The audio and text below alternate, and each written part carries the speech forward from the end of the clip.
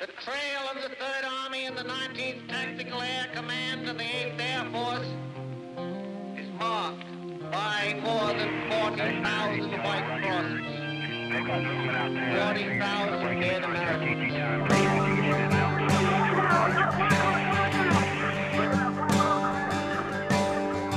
We were young and soldiers called to dedicate our lives in the name of God and country. Do what's just, boys. Go do what's right.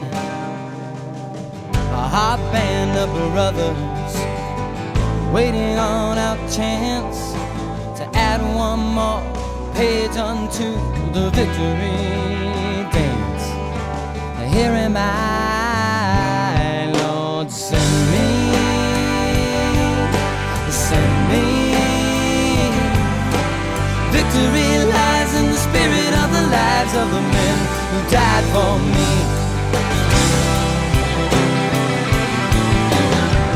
Then I heard the voice of the Lord saying, "Whom shall I send? And who will go for us?" And I said, "Here am I. Send me."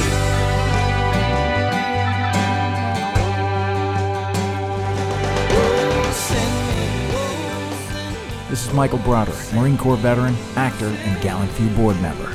You are listening to the New American Veteran. Now here's Carl Monger. Hey, welcome to the New American Veteran. This is your host, Carl Monger. I'm the founder and executive director of Gallant Few, and I am very privileged today to welcome a crew from an organization called Sail Ahead. Hey, guys, welcome to the show. Hello, thank you. How are you? All right, so Killian and Sean, introduce yourself and tell us who you are. My name is Sean. I'm 18 years old. This is my brother, Killian. We are the co-founders of Sail Ahead. Yep, I'm 20 years old, and yeah. So tell me, what is Sail Ahead? And I see you got a American flag folded behind you guys. I know you recently did an event that honored a 2nd Ranger Battalion veteran that took his own life. So tell me about and how you guys got into that. Sure. So Sail Ahead is a nonprofit organization we started back in the winter of 2013. So we're out here in Long Island in New York, and what we do is we take wounded veterans out sailing as a form of therapy. So the way that we started this is we wanted to invite the community sailing, and around this time we also learned that at least 22 veterans commit suicide daily, and also 1 active duty. So we thought this was absurd, because how can people go overseas and sacrifice so much and then come home and be treated as such that they feel that they feel the need to take their own lives? So we figured we always have 1 extra spot on the sailboat. Might as well take a veteran sailing. Worst case scenario, we meet someone new, and so we tried that. And the first veteran we took out sailing was from Vietnam War, and he was 100% handicapped because of his PTSD. And for 20 years prior, he had been going to therapy to treat him. And after that sail, in the winter, mind you, which over on Long Island, sometimes the bay freezes completely over some winters. So it gets intense. And we're on 16-foot boats with an older gentleman from the Vietnam War. Already the context is not what you would expect for a therapeutic sail. And yet, at the end of the sail, when we got back on the beach, the veteran began crying, and he gave us all a hug. We didn't know why he was crying, so we cried also. We didn't know why. And then he told us that was the best therapy he's ever had. So from then on, it kind of just grew. We realized the potential of healing that Sail Ahead had, and we kind of exploited it to help others. Now, that's absolutely amazing. But tell me, how did you guys decide to start a nonprofit? I mean, or let me back up even further beyond that. How long have you two been sailing? We've been sailing all our lives. Our parents are sailors. We're sailors even before we were born. And they tell me that once I was born, like 6 months into my life, they already took me with them sailing when they would go out, So I was kind of dead weight back then, obviously, adding, like 10 pounds. But ever since then, growing up, we learned on smaller boats. We worked our way up, and we just got experience 3 years on the water. So did you start Sail Ahead as a nonprofit to help veterans, or did you start Sail Ahead just as a nonprofit? Well, we started Sail Ahead to help veterans, and 2 years into our sailing with veterans, we realized that it's a really good idea for us to start a nonprofit, because up until that point, our family has been paying for all the boats and all the mooring fees, and anytime something breaks, we would pay for it. And we realized that if we want to grow, it had to become more self-sustainable. Yeah, it just started off with, hey, there's this group of people that need help. We have an extra spot on the boat. Let's take them out. And we wanted to get more people involved with sailing in our community. And when more people got involved, more people wanted to help. Other people wanted to donate to us, and we were like, we won't accept donations. We can't.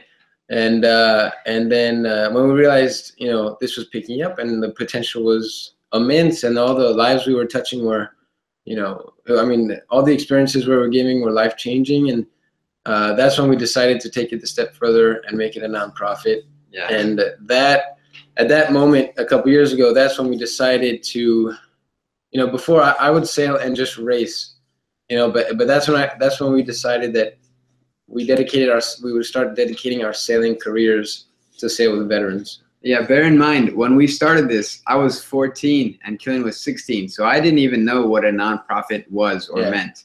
So we had no intentions of making an organization out of it. We just wanted to help out a couple of people who we saw were in need of something.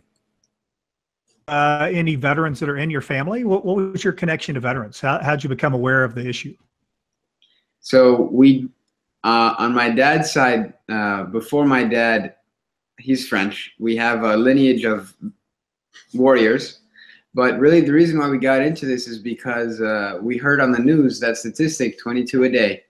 And then we started researching, and we do have a neighbor who's a Vietnam veteran, and he almost never talks about his experiences. So we knew from early on that some people who experience some of these things really do have some trouble in some fashion. So, but tell me a couple of things that they've told you that they benefit from sailing. What does it do for those veterans? When we first start, for example, it depends on the sailing. So sailing can vary. It can give you a variety of experiences. Sailing in the winter in extreme conditions is very attractive because, as you know more than us, being in the military, you're trained at such an extreme height of awareness. You're trained to an extreme level, and sailing in extreme, wind, cold, in wavy seas. Veterans seek that, and that's what's so attractive. You get your adrenaline pumping, and that's something that people in the military are used to. So sailing in the winter gives you that adrenaline rush, gives you that excitement and the physical activity that people need. And then with that comes the camaraderie, because when you're on a boat sailing, you need to work together as a team to get the boat moving and to get across the finish line or get to the destination that you need to get to. Yeah, at the same time that a sailing can mimic a high intensity moments, it can also provide you with like an escape, a simple, sunny day. You just go out on the water and it's incredibly relaxing. So for the older generations, they like to be able to go out and just, chillax. For some of the younger generations, they really need an outlet to escape, to really get rid of some of their pent-up energy. Yeah, so for example, that we just had an event in Tacoma, Washington for an Army. He was a ranger of 2nd Battalion, and I'm gonna pull this up here on the screen so everybody can see what you're talking about. Can you guys see that? Yes. Yes. Yeah. Okay. So talk to me about this. Tell me about this. Yeah. So this year, Sailorhead's dedicating our events to Specialist Ryan James Day, and his case of PTSD was a little different from others because, as all the Rangers, they're trained to basically operate under extreme chaos, right? And so after a couple deployments, he came home, and not knowing what to do with all this energy that he had pumped up, and no outlet to expend that energy, he gambled with his life, and he lost. So PTSD has changed, or we're more aware of different types of PTSD. In Ryan's case, he just needed an outlet for all this dopamine that he was getting from his brain, even though he wasn't doing anything. So sailing is that outlet for many, and so it helps both, as Sean said, to calm yourself when on the water. I always say that when I'm sailing, I don't worry about that math exam that I just flunked. I'm out there on the ocean. It's just me, my boat, my crew. And then if you need to burn some energy, that's also a perfect way. I'm going to pull up your Facebook page and show people that. Would you tell them this is on it and kind of how they can find you guys, how they can support you? Yeah, sure. Should be able to see that now. Yep. So if you're trying to contact us, you could go to our website or to our Facebook page, www.facebook.com/sailahead. And on Facebook, we try really hard to keep everyone posted on what we're doing. So like Killian said, we had an event in Tacoma, which is the reason we had the event in Tacoma was that's where Ryan took his life. He was stationed there when he took his life. So we decided what better way than to honor him by having an event there. And so we did. And we had 9 sailboats, 1 powerboat attend. It took place at the Tacoma Yacht Club, where we invited a lot of rangers, some who knew Ryan, some who didn't. And the purpose of this event is to connect the community of sailing with the local civilian community and the veteran community. So the reason why we do this is because there are many, many veterans. In our county alone, there are 79,000 veterans. That doesn't mean that all of them are in need of therapeutic help, but quite a significant population is in need of therapy in some fashion. So we don't want, first of all, we don't claim to be medical experts.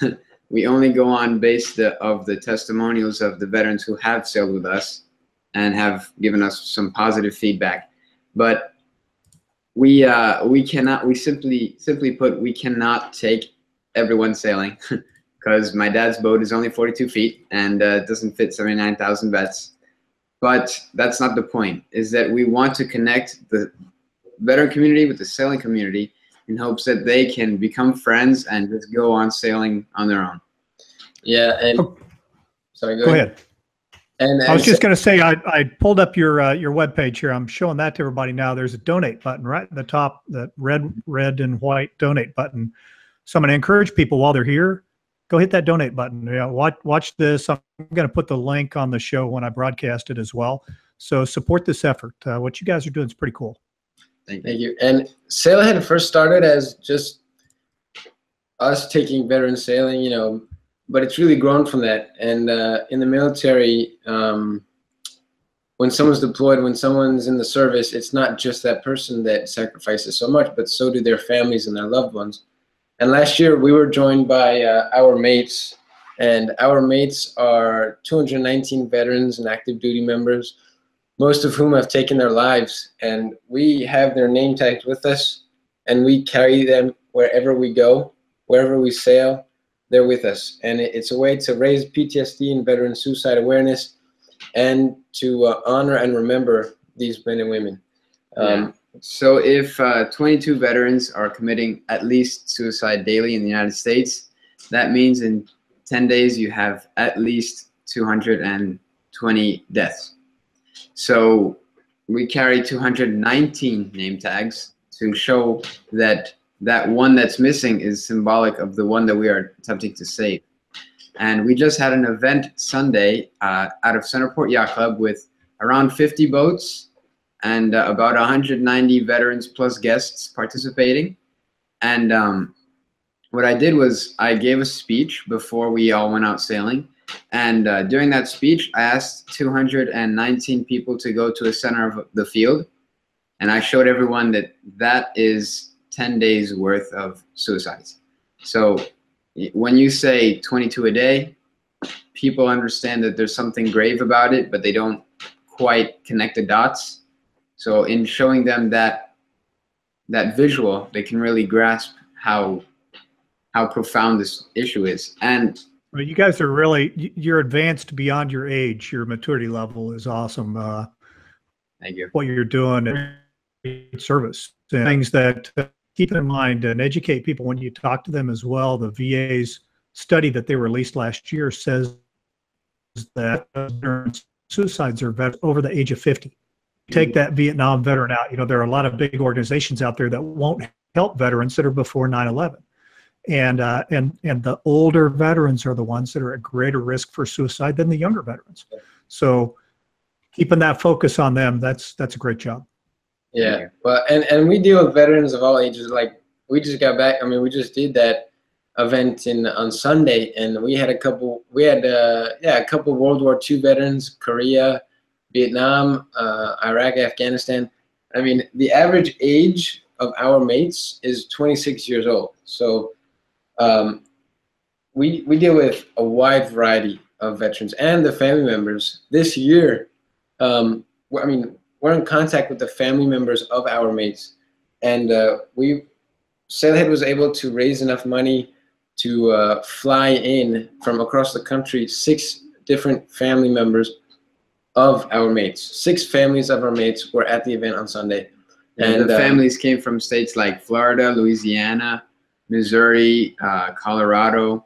So yeah, and the whole goal, the whole idea is to get the sailing community, civilian community, and military community, including their family members, together and to fight for this common cause. Because you know, when somebody in your family takes their life, there are more than one person affected, and more than one person is hurt.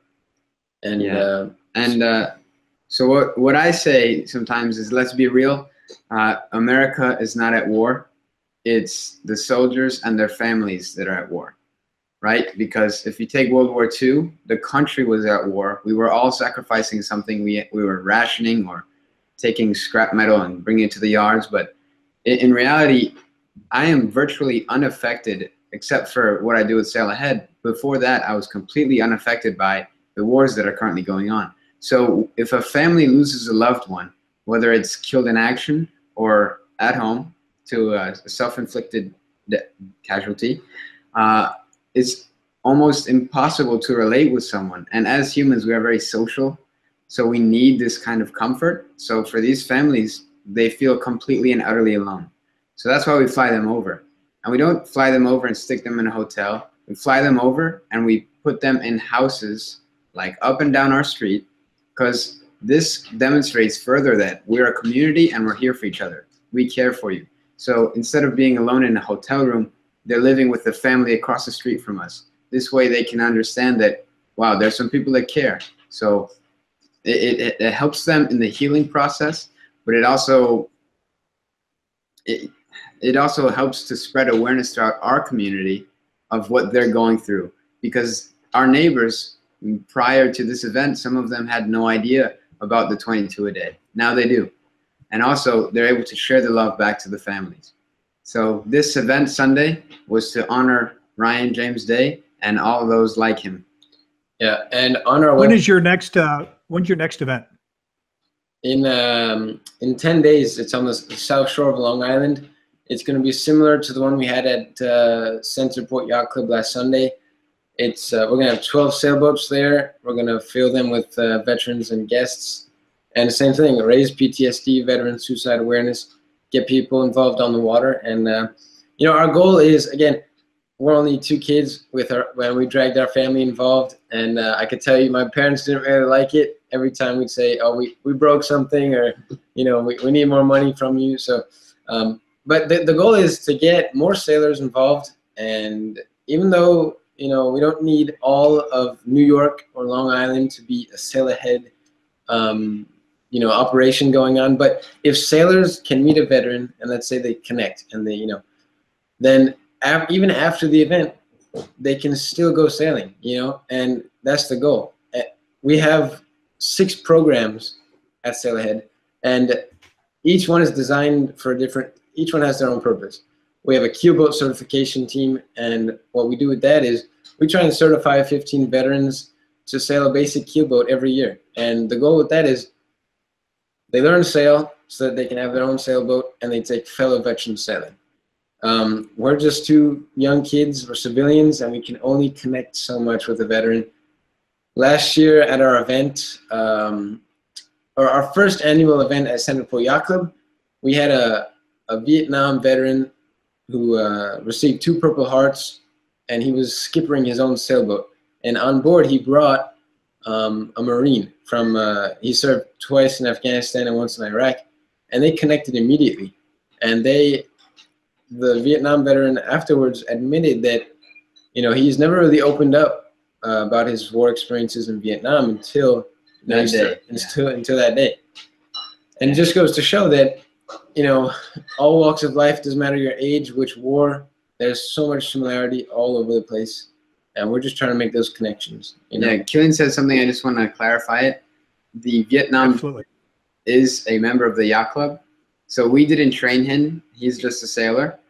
And we met him while we were planning the event. And we knew the Marine beforehand, and we thought that they would make a good pair. So we assigned him to the Vietnam veterans boat. And it did a world of healing for both of them. And that's outstanding, guys. Very, very good. So again, tell me your Facebook page and your website.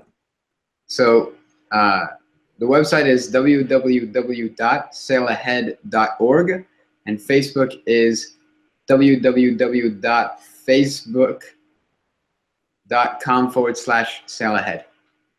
That's Sail Ahead on Facebook. Awesome. You guys are amazing. Thank you for what you're doing. I want to check in with you, maybe hearing about do an update and see how you guys are doing. Sure.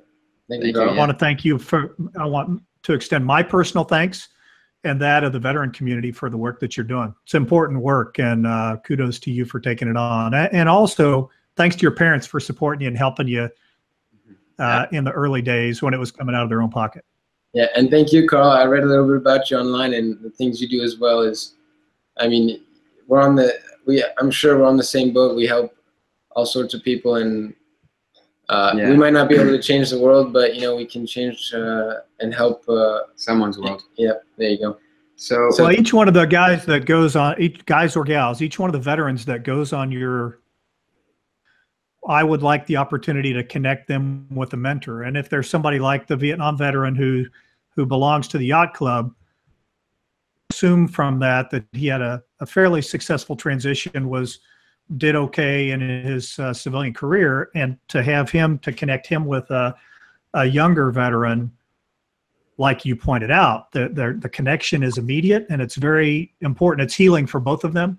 And we try to create those connections with veterans all across the country. So any veterans that come on your program, we'd love to get the opportunity when they go back to wherever they live, we want to connect them with them. They're never alone. Mm-hmm. Yeah. So thank you again, Carl. Thank you. Guys, thanks for being on the show. This is the New American Veteran with Sail Ahead. Thank you for having me.